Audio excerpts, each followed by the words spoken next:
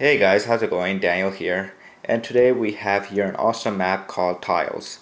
So Tiles is a app which allows you to customize your notification tiles on your notification area. So this right here, this top thing right here.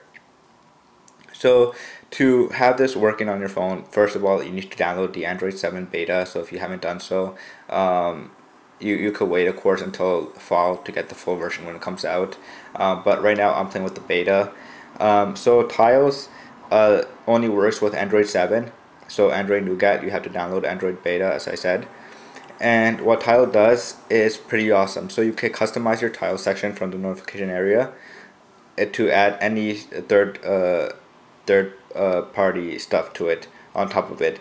So as you can see, you can add some cool stuff. So I have an example here, which I have the Business Insider app. So I created a custom tab for it.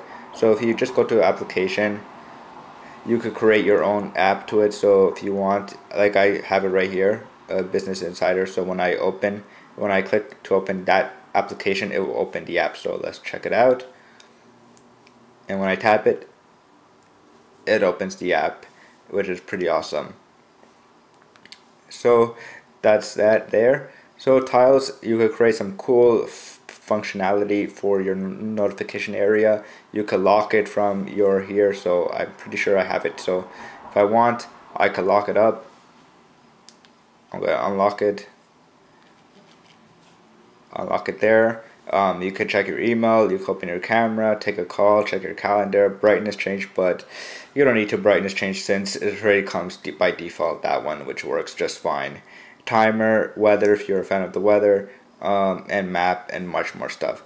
So it is $2. I'm pretty sure $2 Canadian in the Play Store. This app, so it's not free.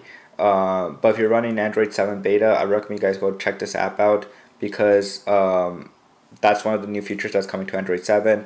Where developers are going to be allowed to play around with this, and we're going to probably see some cool future apps that are going to have some cool functions for this that we haven't seen and we haven't used yet. So that's Tiles for you guys, and I will see you guys later. Peace.